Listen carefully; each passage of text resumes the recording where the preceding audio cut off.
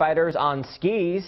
Every year they race for a good cause. WMTW News 8's Morgan Sturtevant has the story of the woman and the family behind the 12th annual Mary's Firemen for a Cure.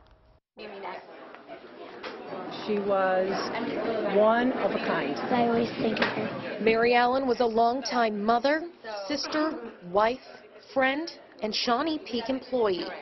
She was also a longtime fighter of breast cancer.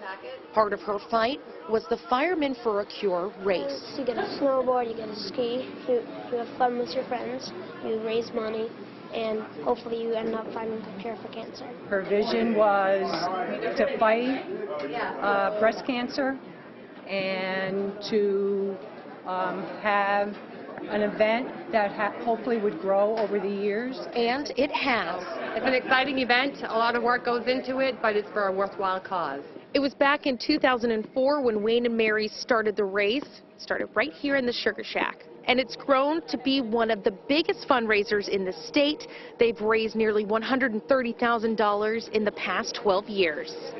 It's just amazing that we've been able to continue it the way we have. A lot of people pulled together to help our mom, so to be able to help others through her is unbelievable. Firefighters and friends from all over New England hit the slopes every year. Yep, and we always try to help out, and that's part of being in the brotherhood. It's really neat, the good support that we got. Although Mary's fight with cancer ended when she passed away in 2005, her memory and the people who love her continue the battle. And each year her footprint on that mountain gets larger and larger, and she is thrilled to know that she has made a difference, and she has taught her family and thousands of other people that you can make a difference.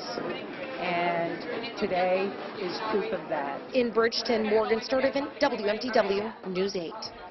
The Harrison Fire Department won the event this year. The latest totals for fundraising are $14,000 and counting.